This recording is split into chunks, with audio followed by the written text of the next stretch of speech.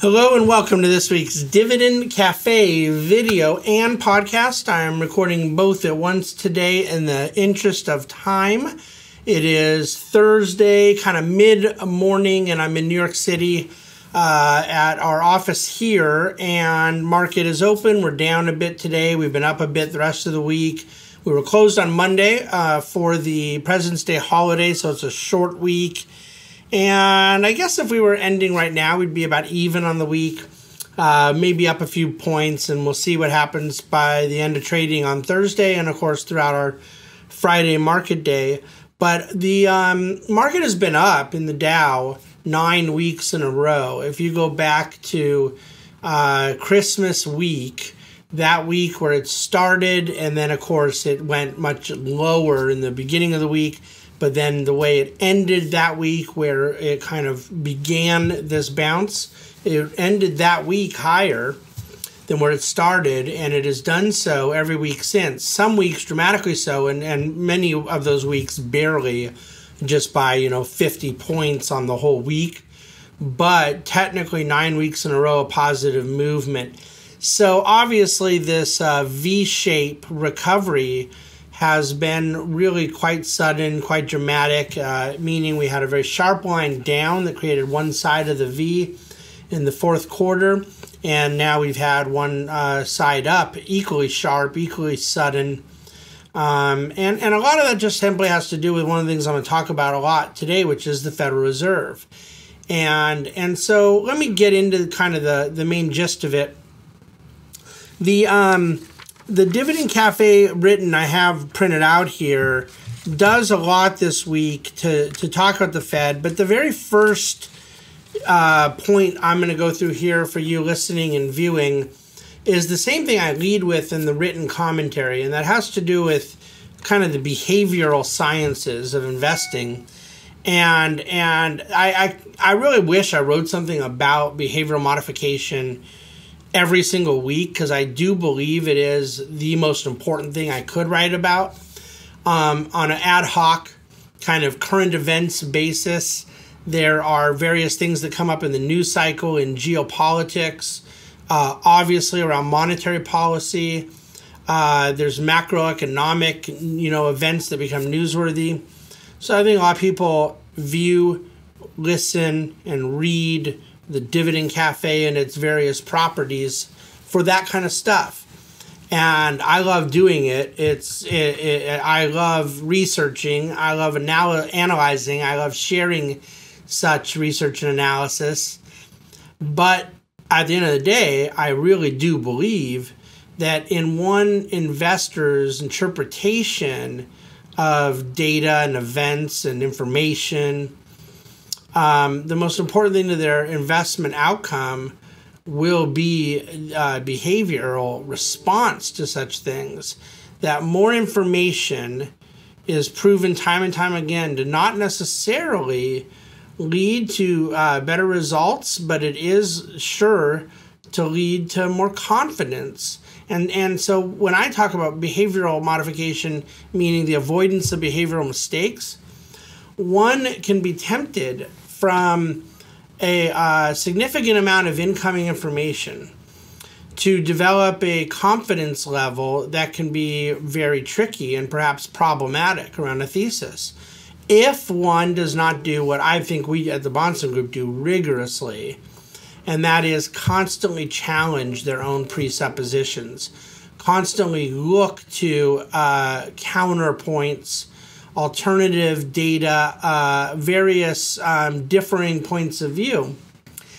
Because what happens with a great degree of confidence is the possibility of stubbornness, the possibility of a confirmation bias, where you only look for information. That's one of the things about having a lot of information out there. You can always find information that will help support what you've already concluded to be true. And so it takes a lot of intellectual honesty, and it takes a lot of behavioral modesty.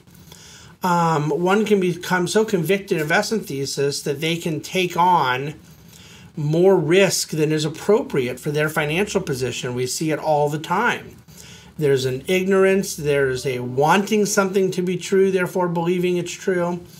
There's all kinds of things that can take place based on what the human psyche is. And we can't work at the Bahnsen Group to change the human psyche. We don't have such outlandish aspirations.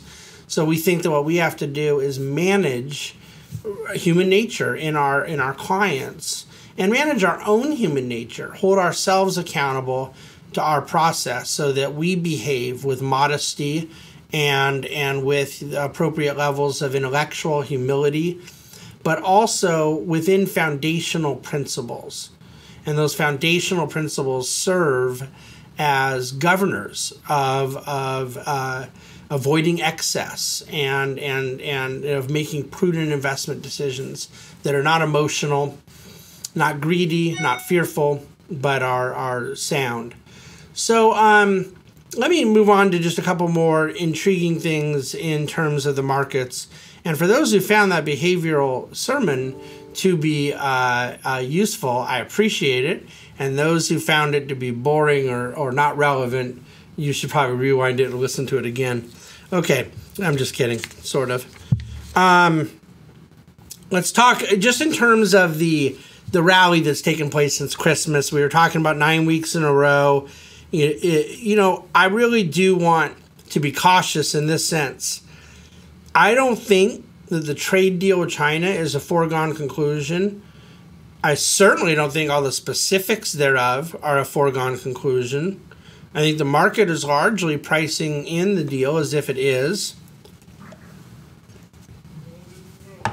I would point out that the most defensive parts of capital markets, let's say in the stock market, the utility sector, in the bond market, the treasury sector, they're not exactly getting beat up.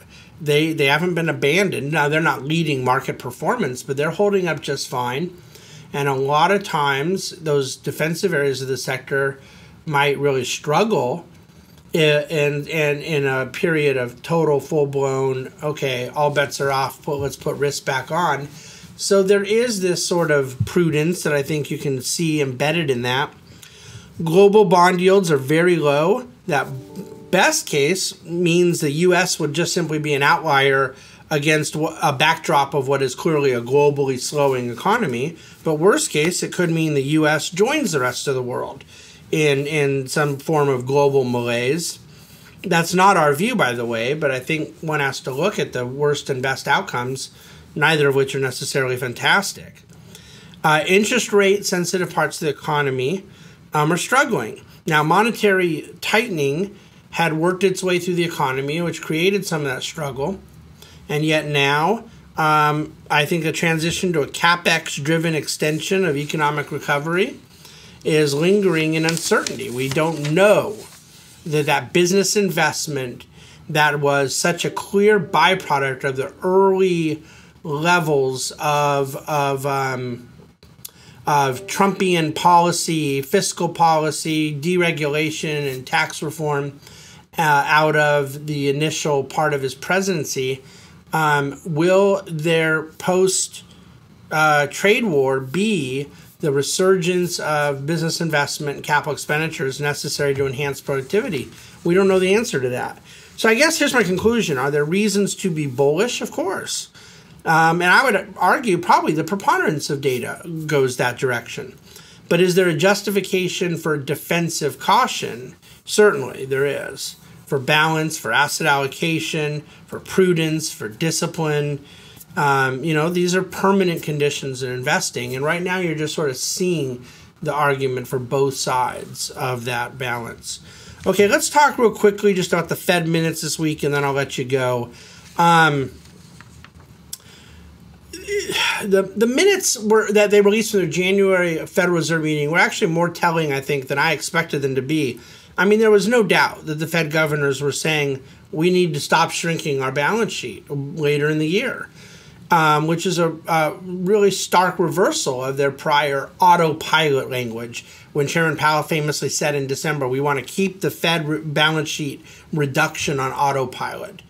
And what that means is that they would automate the process of $50 billion a month that was, as these bonds were maturing, they were letting them roll off, reducing the overall size of the balance sheet instead of instead of reinvesting the proceeds, which was keeping the level of assets that they held in reserves as a level dollar amount. They're allowing that amount to shrink, and they got up to the point of about $50 billion a month, having started at $10 billion a month a couple years ago. All in, they were able to reduce about $400 billion.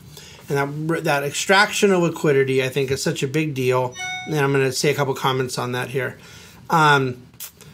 Look, this matters, and I know it sounds wonky and boring, but the liquidity available in the credit markets is the key aspect right now, I think, in terms of confidence in continued economic expansion.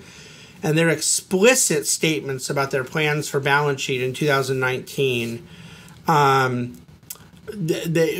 Chairman Powell very clearly said October, December, has been explicitly reversed. And I think that investors ought to have an expectation that Fed view of a long-term reduction of that balance sheet has been replaced.